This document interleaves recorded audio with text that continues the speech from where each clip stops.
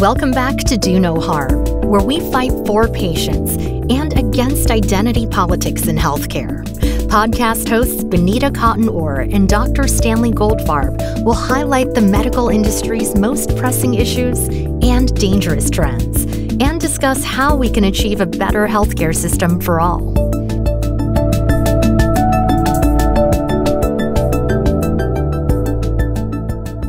All right, so Do No Harm, the name of the organization, comes from the Hippocratic Oath. Let's talk a little about the Hippocratic Oath and the obligations that come with that. Sure. Well, the Hippocratic Oath is a wonderful statement about the need to care for individual patients. And as originally formulated by Hippocrates, many centuries ago, it even spoke about treating slaves equally as treating everyone else, at a time when, of course, slavery was somehow an acceptable notion, and rampant. And but so the point was, it really is a creed of treating patients as individuals and not assuming anything about their social condition should influence the way you treat them. And Do No Harm, the reason we took that name was because we do want to reflect this traditional role of the physician as treating the individual, and the importance that seeing that patient in front of you as an individual and not as a member of some group that you have to treat differently than members of other groups simply because of somebody's sense of what a historical issue was and how that plays down on current times. So under a Hippocrates in modern times, would you say that Hippocrates would feel that his mission had failed because he hadn't freed the slave under the woke approach now? Yeah, well, it's hard to know. Again, I think that certainly was a social issue. And there's no question that physicians living in the early 19th century and the 18th century were part of a society that treated groups of people very unequally because of their membership in a group. Mm-hmm. That's changed. There were terrible inequalities and unfair practices that occurred even into the 20th century. That's changed as well. So in order to try to make the argument that one needs to change current practice because of historical practices is only valid if the current practices reflect historical practices. It's not valid if we're dealing with a whole different kind of organization. And I think the notion in American society today that Black individuals are denied opportunity is just really absurd, and it doesn't reflect the reality. And the current reality is that a Black student who's a brilliant young person is going to have wonderful opportunities. True, unlike perhaps what it was when I went to school, and I went to a school that was considered an elite school, and we had, out of 800 students, we had one Black student in our class. He went on to become a professor of history at another elite institution. He was a brilliant young person and a wonderful person.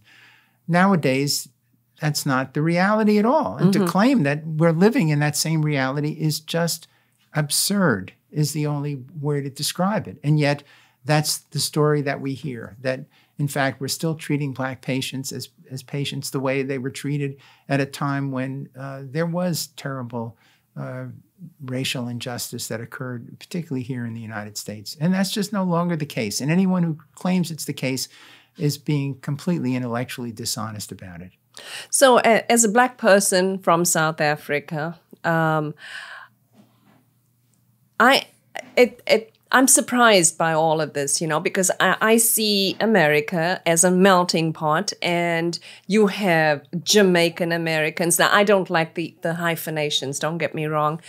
Somebody from Jamaica, somebody from Nigeria, somebody whose family grew up in the South since the era of slavery, and putting all these people into one pot and saying, okay, Black people are a minority in this country, and grouping them all together, and therefore they all deserve special treatment, whether admission into school, whether treatment at a medical center.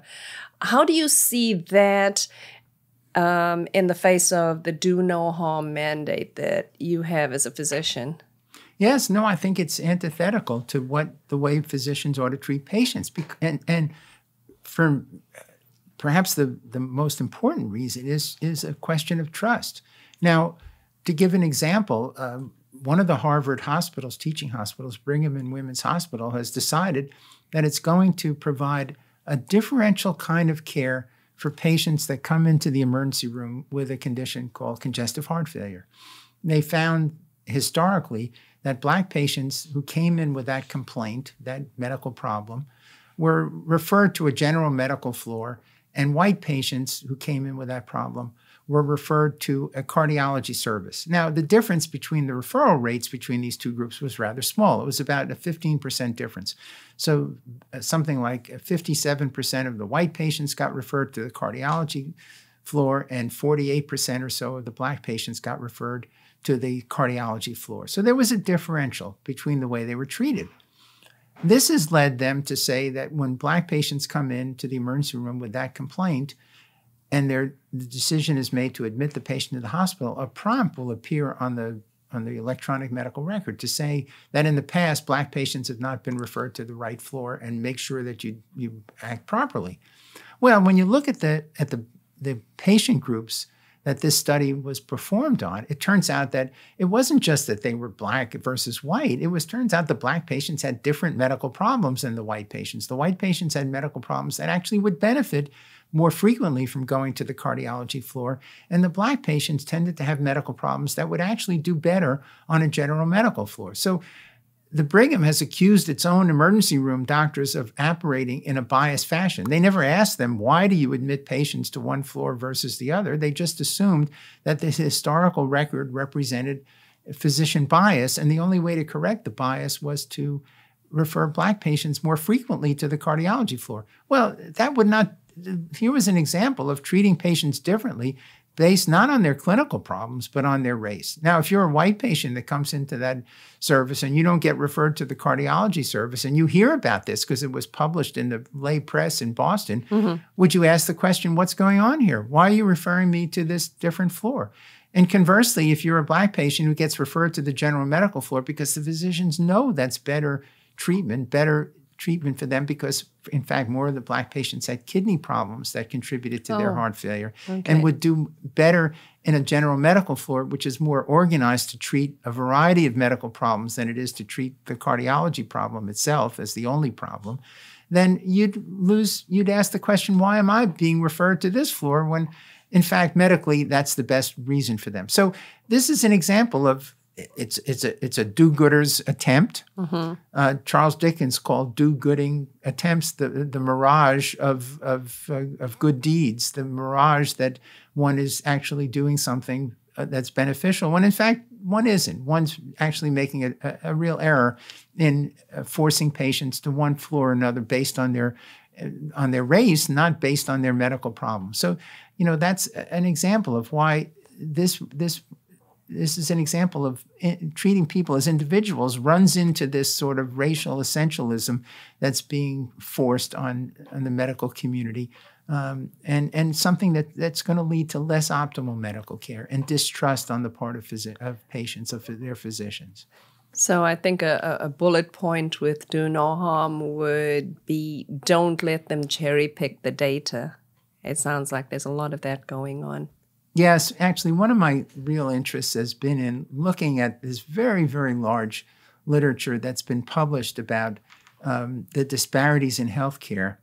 And while there are some investigators who are very careful to point out some of the reasons when they identify a disparity, often they'll opt for a description that says, well, part of this is due to racism, without evidence that that's the case, without even looking at their own data carefully, or without attempting to show the complexity of medical decision-making. As an example, what's going on in the Harvard hospitals. And again, what I found when I looked very carefully at that particular study, which is widely quoted in the medical literature, widely quoted, is that the white patients had much more frequent problems with heart valve disorders that made it much more reasonable to send them to the cardiology floor where the techniques were available to treat problems of heart valves, whereas the Black patients were much more frequently patients who were on dialysis treatments and would benefit much more from the general medical floor, where it was much more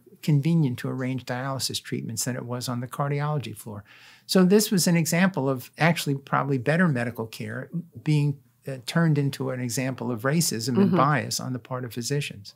Okay. So looking at the medical literature, I think reveals many, and I could go on to probably the boredom of everyone, explaining these kinds of activities. And one of our efforts at Do No Harm in our research arm is to go through the medical literature, take studies that are widely quoted as supporting the fact that racism underlies disparities in healthcare, and pointing out, if in fact we find that these studies are very flawed and represent bias on the part of the investigators and the journals to publish this information. Yeah, and I look forward to talking to that issue some more in our next episode and in the future. So thanks, Dan.